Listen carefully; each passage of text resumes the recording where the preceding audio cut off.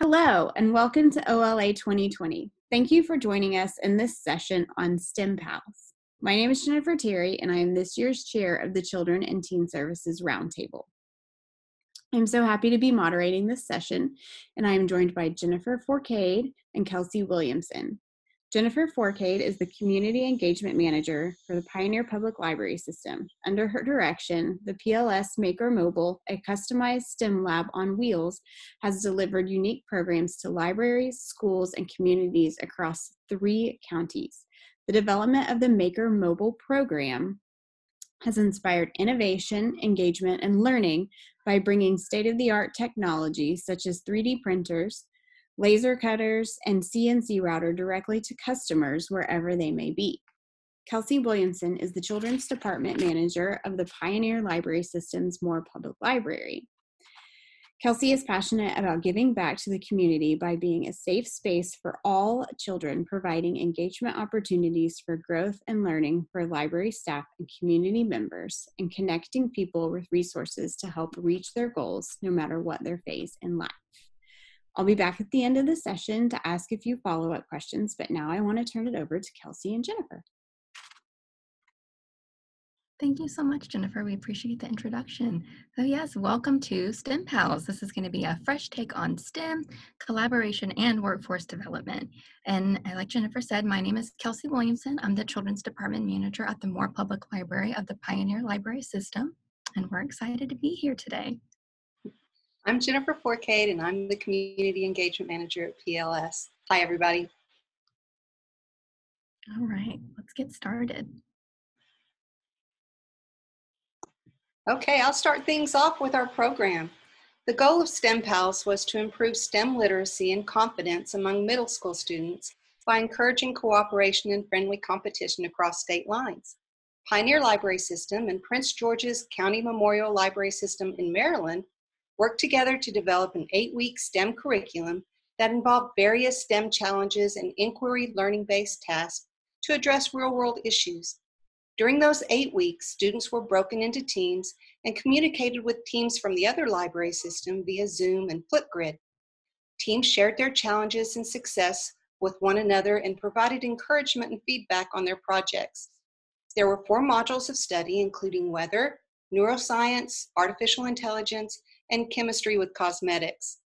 During the weather module, meteorologist Ryan Barnes from the National Weather Service in Norman shared his expertise and helped students construct windy city towers. They were made from paper, and then groups worked together to test them for their ability to withstand as much wind as possible without toppling over. The next week, students made 3-dimensional models of their tower using Tinkercad and had their models 3D printed. The neuroscience module brought Dr. Shaheen. He was the staff scientist in the Rehabilitation Medicine Department of the Clinical Center at the National Institute of Health. He helped guide students as they learned about concussions. Students discussed their favorite sports and collaborated to design a device that would make the sport safer for them. To learn about artificial intelligence, students used their problem-solving and critical thinking skills to program a Cosmo robot to perform a new trick. As with all their activities at STEM Pals, they recorded videos using the app Flipgrid and shared their results with their fellow STEM Pals. Now, Jennifer Ellis, she's the president at the Cosmetics Specialty Labs here in Oklahoma. She joined us next and led students through the process of using the principles of chemistry to create cosmetics. Students interviewed fellow STEM Pals to help them design custom-made lip balms and bath bombs, 2 different bombs now, mind you, for their new friends. And after making their lip balms and bath bombs, students exchanged them with their STEM Pals in Maryland.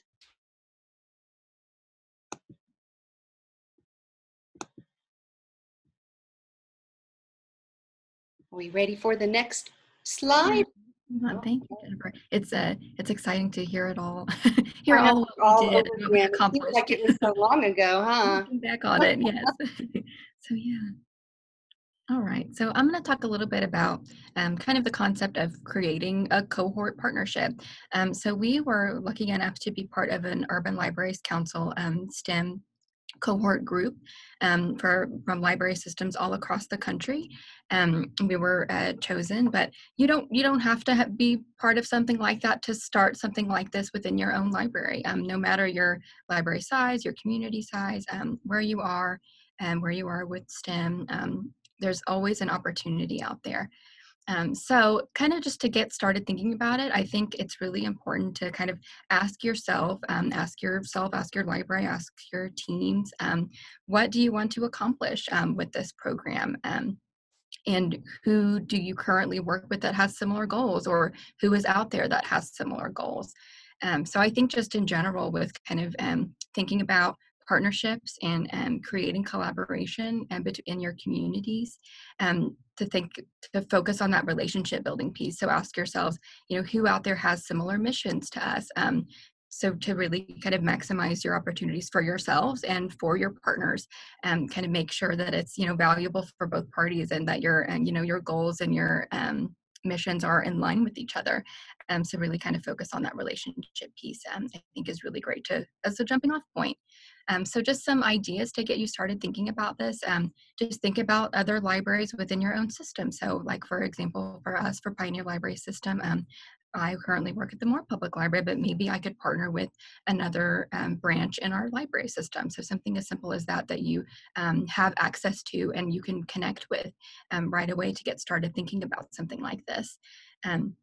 Think about your existing partnerships. So think about your partnerships with your public schools that you might have, or other after school programs, or other entities like community organizations like the food bank, or again, like the YMCA, or other after school groups, any educational partners that you might already have.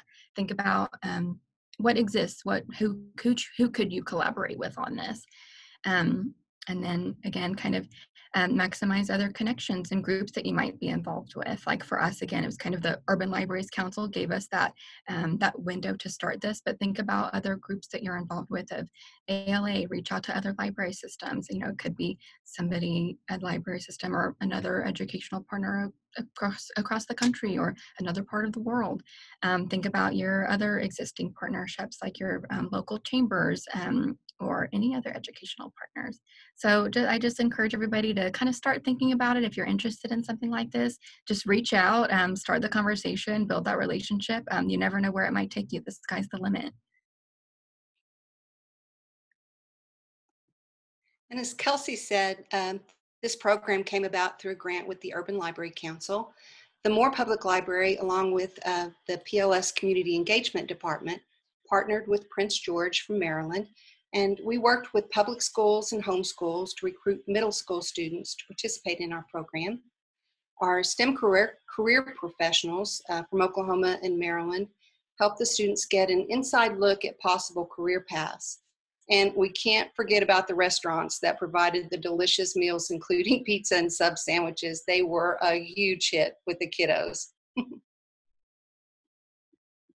Oh yeah, and it was so funny that the kids between the two groups, so the Oklahoma team and then the Maryland team, they were so excited to share each other like what they were eating that day. So as we all know, middle school groups, sometimes they're hard to reach, but they're excited. They want to come, they want to engage with you, and they want to engage with each other. And food always helps. They love those sandwiches. They love the pizza, and they really got a kick out of like sharing, like, what are you eating today? And I would also echo kind of just don't leave them out, like because you might not have the money in your budget to feed 15 hungry tweens and teens on a weekly basis, but just reach out. Again, you never know. There were several just local restaurants that I reached out to, and kind of after I explained kind of what we were really trying to accomplish within our community as part of the ask. So we're really wanting to give middle schoolers a chance to connect with each other. It's after school. They're hungry. Some of them come from low income families, or they're at-risk youth perhaps. So they were really excited to partner with us, and many of them were able to donate meals to us. So don't forget to ask and include kind of your why whenever you're making those asks, whether it's your STEM people you're bringing in, or food donations. And and I'm sure we'll get to this a bit too, but like Jennifer mentioned, the local STEM professionals that we reached out to, we really wanted to make sure that we, pulled from both communities, what kinds of STEM activities are going on in your state versus what's going on in Maryland. And with everybody, we really wanted to be cognizant of bringing in a diverse group so that kids could really see what's out there. Can I see myself as a STEM professional, whether it's a male, female, or different people from diverse backgrounds, cultures, ethnicities, all those things we took into account. Okay, so time to talk about why it matters. Our hope was to engage students in fun activities that might encourage them to take a closer look at STEM fields as possible careers. Our guest speakers and our featured scientist of the week came from diverse backgrounds and emphasized that our STEM pals have the power to be scientists and technology experts, engineers, and mathematicians. STEM pals gave participants the opportunity to improve their social skills um, in a variety of settings in order to practice empathy and public speaking. These skills were very important in the workplace, and they'll enable students to be better able to build relationships with peers in their own community and with others through telecommunication. STEM Pals also aligned with Oklahoma's ICAP program. Now, the term ICAP refers to career academic planning, and it's both a process that helps students engage in academic and career development activities, and a product that is created and maintained for students' academic, career, and professional advancement. It follows the students through their school careers. ICAP is a student-driven, ongoing process that actively engages students, enabling them to understand their own interests, strengths, values, and learning styles, helping them to create a vision for their future, helps them to develop individual goals, and prepares a personal plan for achieving this vision and their goals. We've got some pictures that we can talk about next. All right. So these were some great pictures that we took at both locations. Some of the stories about why this matters. One student expressed mostly disinterest during the whole program, and she attended every week and completed the activities. But when asked her opinions on various topics during the icebreaker or other aspects of the program, she would often say things like, "I don't care," or otherwise act aloof. However, during the final week of the program, she was one of the most focused students in teaching her mother how to use the Cosmo robots that the students had used in a previous week. And on the way out the door, she asked a program facilitator if the program would be happening again. And she seemed very disappointed to hear that we haven't yet planned that part. Similarly, another parent expressed to a program facilitator that the program had had a very positive impact on her child's life. She shared that the student was having a difficult time transitioning to middle school and making new friends, and that having this program to come to every week was something that the student really looked forward to, and because it was easier for them to make friends and meet people in a different environment. One of our students voiced a great love for all things STEM, but she didn't have many activities she could engage to prior to STEM Pals. Her mother stated that she and her husband were always trying to find some good options and were very excited when they heard about STEM Pals. She loved coming to every program, and her mother said she raved about all the fun that she had every evening. Many students talked about their friendships that they were able to make during STEM Pals, and on the last day, Pioneer passed out yearbooks with photos of them and their projects throughout the previous weeks. They all signed each other's yearbooks and traded contact information so that they could keep in touch after the program. It was really, really fun. Yeah, lots of great stories like that. And as we went along, of course, this was a STEM program, but we really saw the value in giving kids just the opportunity to grow in their social skills, connect, practice empathy, practice their presentation skills with all the various things that we had set up, and just really kind of build their confidence in reaching out and making connections. And it was just really neat to see that happen over time with our groups. Another thing that we also focused on in Oklahoma and more was also, we have a growing homeschool and charter school community. So we really wanted to make sure that we gave kids an opportunity to interact with each other that might be a public school versus a homeschool. And we really had a nice mixture of reaching out to those groups to promote our program. And we really had almost like kind of a 50-50 split of homeschool kids and public school kids, because that was a real goal of ours to kind of give all types of students and learners an opportunity to connect and learn and grow together. And we really saw that happen over time. When we have lots of stories, but another quick one was one of the homeschool groups that came in. I just remember overhearing kind of two of the families that kind of connected over this program. They were out in the library picking out books and things like that. And one of the older boys, he was talking to the other family, and he was talking about what they did that day. And this was the cosmetics lesson where they got to interview each other between the two groups, and then they got to create something to send to their STEM pal. They were really excited about that, and so it was just neat to kind of overhear his excitement explaining to the other family of what we got to do today. And I just remember the quote of, "Oh, it was really cool. We got to make gifts and send them to our friends in Maryland." So I just thought that was really neat and exactly what we wanted to accomplish. So it was really neat to see that in action. All right. So as we all know, whenever you try something new like this, you learn a lot of lessons on the way. You kind of identify your successes and also move forward with what you would do differently with this type of program. So just some things that we learned along the way. Flexibility is huge with this type of program. I think especially for staff and for the participants, just really keep in mind, you might have all these plans and you might have this, specific outline. And so the balance of being as prepared as possible, but also learning to go with the flow. There were many sessions where we, ended up not getting to do our survey at the end because they were so excited about this, or we made a fun mess. So just be flexible with yourselves. It's okay if you don't get to that one thing, if, you're recognizing that, oh, maybe they're really interested in this, so we'll just focus on this piece today, and that's okay. And like I said, kind of recognizing the value in the relationship building and the socializing piece. If that's something that you want to see, give them time for that. So it's okay to adjust your plans. So be prepared, but be flexible to change things up and let things go sometimes. Since we, built our program around working with each other, working with our library system here, and working with our library system in Maryland, we relied a lot on technology, and our internet connections failed a couple of times between the two groups.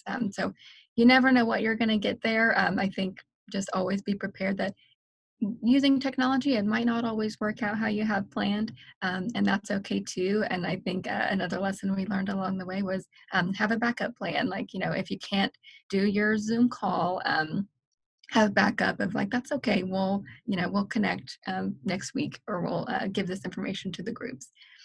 And again, as far as creating a cohort and a collaboration team, if you're going to build a program with another group or entity or another library, just set up the most effective communication tools that you can, because you're going to be working together.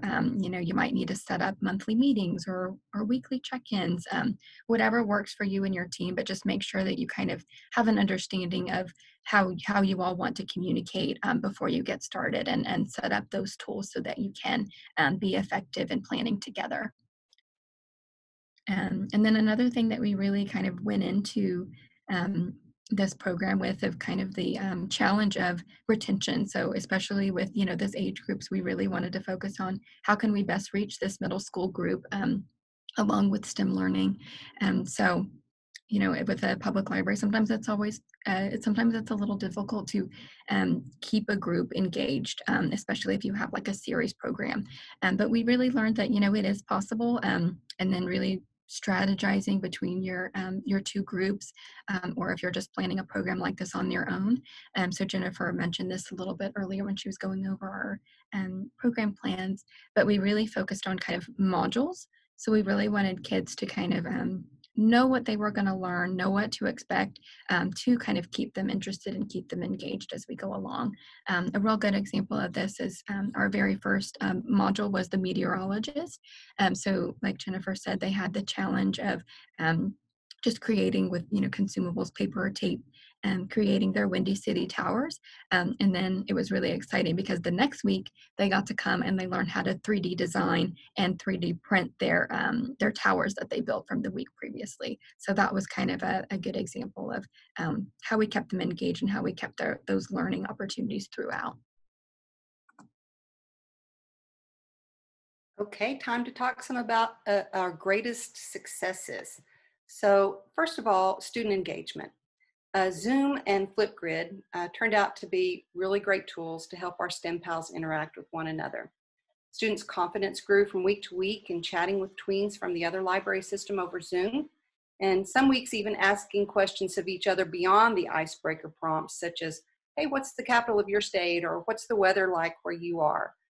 During the 6th week, students got to interview each other, like we talked about before, about their bath bomb and lip balm. And in this activity, they were able to start building individual relationships, talking to those individuals instead of just doing that kind of group work. One student even became really excited when he video chatted the following week after the interviews and remarked to the group that he saw his pal on the screen. Seeing the seeing STEMs in a new light, seeing STEM in a new light. So the pre and post-test surveys that we handed out indicated that students had a higher interest and more confidence in pursuing STEM careers after the program. Hopefully, students saw themselves reflected in the guest speakers and the featured scientist of the week. STEM was seen as something challenging, fun, and worthwhile. We also used some really diverse evaluation methods. First of all, we did some talkback boards where students used stickers to answer questions like, I'm interested in this career. We would have these questions kind of in different little segments here, and they would put their sticker under the one question that most suited their reaction to the program that day. So those questions kind of changed sometimes, but they included things like, I enjoyed the presenter, or the presenter made me think about joining his or her field. I'd love to follow up with the presenter to get more information. Today I learned something new, or today I learned something interesting. We also had some informal observations. We had one staff member whose sole job was to circulate among the different groups and different students and observe things and kind of check those things off on a rubric. She looked at things like body language or focus, verbal participation, confidence and perceptions, and even fun and excitement. We want them to have fun and be excited while they're there. So these different evaluation methods proved to be very helpful and helped direct our program from week to week. We could look at those things and make any tweaks to the program that we needed to for the next week according to the feedback that we got from the kiddos for that week. So really excited, and we got to share and see the similarities and differences with our team there in Maryland as well.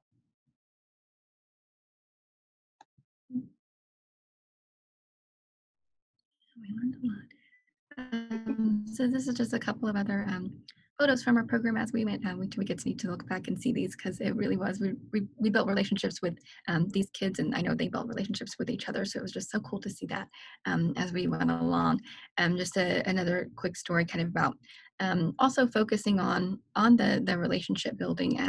We learned a lot with the within the Urban Libraries Council cohort group of kind of focusing on the guide on the side approach rather than the sage on the stage. So with that, kind of the sage on the stage would be, your presenter or your librarian doing a presentation, giving kids the information, and then letting them explore or do an activity, versus the guide on the side, which is something that we really wanted to focus on, of really making sure that staff and our science presenters were right there with the kids, right there engaging with them and learning as we went along. And there's lots of research out there of how valuable it is for the kids to feel like your teachers or your educators or your leaders are right there learning along with them. And I think that piece also really helps staff, because I think sometimes a challenge with STEM programming is sometimes of, I'm not a scientist, I'm not a coder, but just to kind of alleviate staff's nerves of, it's okay if you're not the expert and you don't have to know all the ins and outs of AI or all the ins and outs of neuroscience or artificial intelligence and coding and things like that. So it's and how valuable it is for staff and the team leads to learn right there with the kids as you go along. You don't have to be the expert. You just have to be willing to learn as you go too. So again, and also focusing on the trial and error of science and learning and seeing the opportunities and failure and giving staff and kids the opportunity to see that. So a neat example, I just remember on the very last day, like Jennifer said, we really wanted it to kind of be an overview of all the things that these kids learned together and everything that they accomplished, and to be able to share with their families what they did. So the kids kind of got to be the experts on that day.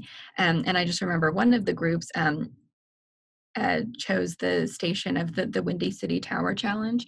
And they were like, oh, we may have not achieved what we wanted to that first day. And that was the very first challenge that we did. They got back together and they're like, hey, let's do this again. Let's do it even bigger and better. And they accomplished what they really wanted to. So it was really neat to see that full circle, and how they really saw an opportunity to try it again, and learn from what they did before.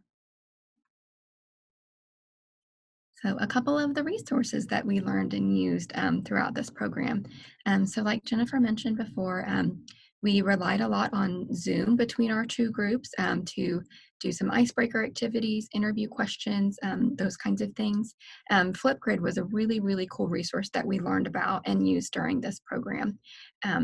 And I would say that also kind of this opportunity kind of set us up for where we are currently. I mean, back whenever we did this program, we had no idea that we would be in the current climate that we're in.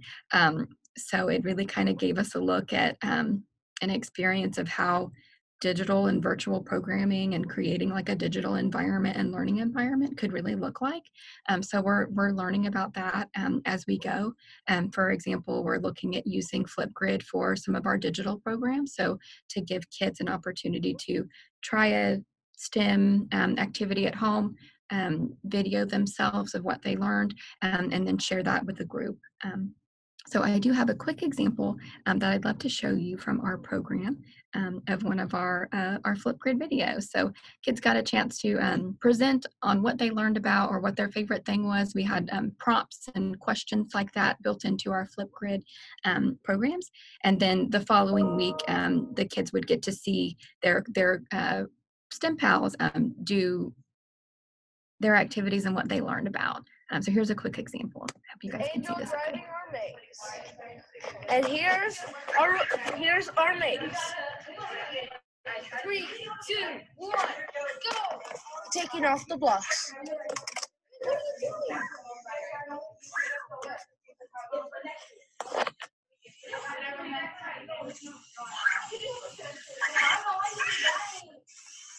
And this is a Cosmo robot, which I'll talk a little bit about in a moment.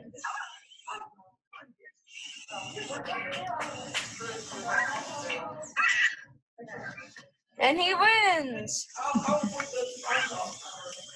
Hello, my name is Kenneth, and the favorite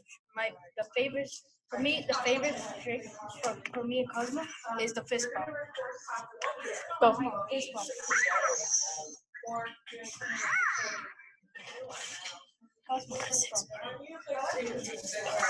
He's waiting.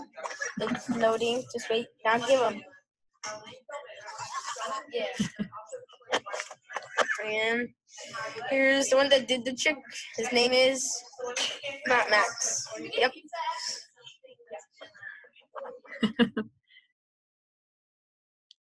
So again, that was just a fun example of how we utilize Flipgrid. And it really was also kind of part of our evaluation tools, because we got to see did the kids use the, the STEM terms and vocabulary that we really wanted them to retain over time, and just to really see their confidence grow in their presentation skills as we went along using the Flipgrid tool was really fun. And as you can see, they had fun with it. I think most kids are kind of used to using a device and videoing themselves, but this really kind of made their interest in that and kind of made it educational. So it was really neat to see, and it was a wonderful resource that we're looking to use more and more of. Tinkercad, I'll let Jennifer talk a little bit about that. She's the expert there. Tinkercad is a free design software that you can get online. You just sign in, and if you want to, you can create a class. They have some really cool tutorials that just show the basics of Tinkercad. And so we just walked the kids through those tutorials, and I was thinking, oh my goodness, it might take more than one session for them to do this particular challenge, to take their paper design and create that three-dimensional design in Tinkercad. But after they went through those tutorials, they were just like, I've got this. This is just totally up my alley. It's something I can do. Several of the kids had already used Tinkercad in school, so I was really, really happy to hear that. And it was just intuitive. They were just really, really good at it. And we set parameters for their design, a certain size and everything, so it wouldn't take really long to print the models and stuff. And they stuck to those, and we got it all done in one session. It was amazing to see the kids go through there. Very little help from us, but as Kelsey said, we were all there just in case they needed that help or that little guidance to get across a bump they may have been encountering and stuff. But it was so much fun, and it just really blew my mind as to their ability to just take something and just run with it. It was just really, really fun. Yeah. And I know, Jennifer, you didn't get to see the next day, but like Jennifer said, she was able to 3D print their designs, and then the following week, again, to kind of build that interest. Also, we wouldn't have been able to have the time to do it live, but Jennifer was awesome, and she printed all of their designs and all of the cool things that they came up with whenever they did their 3D Windy Tower. And then the next week, they all got to pick up their design. So they were so excited, and they were just like, oh, cool, what does yours look like? Look what we did. So it was just really neat to see that full circle. And they just loved seeing what they created digitally. It was really awesome. Another tool that we used was Cosmo Robot. That was the one that you saw in the Flipgrid video from our Maryland pals. So Cosmo was he's like a coding robot, learning toy. I'm sure we're all familiar with like Ozobots and Beatbot for littles and things like that. So this was a tool that we were able to purchase between the two groups. And we really liked Cosmo because it is a pretty smart bot, and is also pretty intuitive, and it was part of the artificial intelligence because Cosmo can learn as you go. So part of their challenge with Cosmo was to introduce Cosmo to each team member. So you taught Cosmo how to learn your name and say your names. So that was kind of their introduction challenge. And then as you saw in their final videos, another challenge was to teach Cosmo a new trick. And Cosmo also is an emotional little guy, so you can kind of throw in some social and emotional learning of, is Cosmo frustrated? Is Cosmo excited? And to talk about feelings and emotions. So he was a really cool tool. So I encourage y'all to look that up. And then again, just as far as our communication tools between our two groups, as we planned and worked through this program together, we ended up relying a lot on Google Docs as far as coming up with our outlines, sharing any resources. So we really used that a lot in terms of communication and sharing between our two cohort groups. Some other materials, I will just say, you don't have to have the fancy technology. You don't have to have the coolest new robot to do these things and give kids these opportunities and these experiences and engage them with STEM learning and scientific method and trial and error and collaboration and problem solving. Use what you have. Like for an example, with our very first challenge, we just used paper, tape.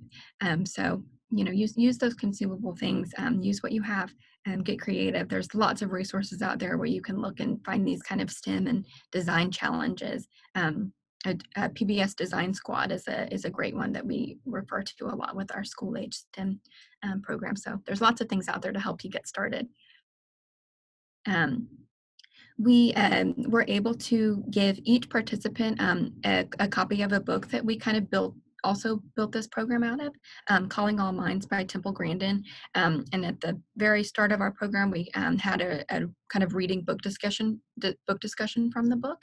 And this is a really great book. If you're not familiar with Temple Grandin, she's a famous autistic scientist, and she has lots of great things out there. But within the book, she talks about growing up and being a different learner and making things fit into how she works. And then those some really cool take-home science experiments within the book. So we thought that this was a really cool tool that we used and referred to and gave kids a copy to continue that learning at home with their families and with their peers. Again, as Jennifer mentioned, evaluation tools we really relied a lot on. We created surveys, we created informal observation rubrics, and that was really valuable to us, of just to see the ways that you can document as you go, especially as far as kind of informal observations of, are they having fun? Are they using the terms that you want them to? Are they working together? Are they being kind? Are they problem solving together? So all those things we were able to track as we went along. And then, like Jennifer said, at the last one, we created a yearbook.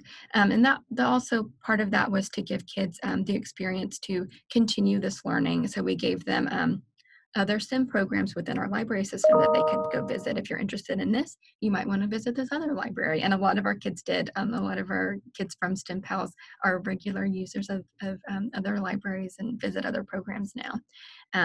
And then again, like Jennifer mentioned, the kids also use this opportunity to share contacts so that they could continue those friendships and relationships that they built along the way.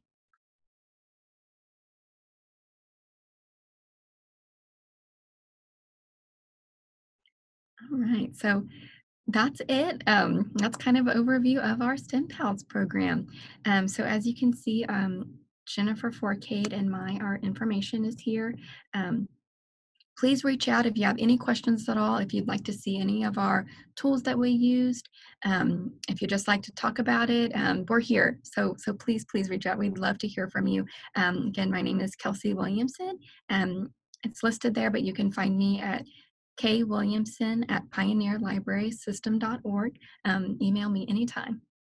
And I'm Jennifer. You can get me at j4k@pioneerlibrarysystem.org. If you have any questions about 3D printing, 3D printers, I've got some really good printers I could recommend to you. Any kind of STEAM kits, we've got lots of those at our library. I'd be happy to talk to you about anything STEAM. So give me a call or drop me a line.